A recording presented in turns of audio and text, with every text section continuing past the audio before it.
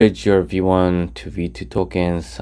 Click on DeFi and PTIX. Make sure you're logged in, and then click on V1, V2. Would you like to change Ethereum? Click OK. Make sure you're connected with Ethereum. Make sure you have your MetaMask wallet as well. Make sure you're connecting your MetaMask account.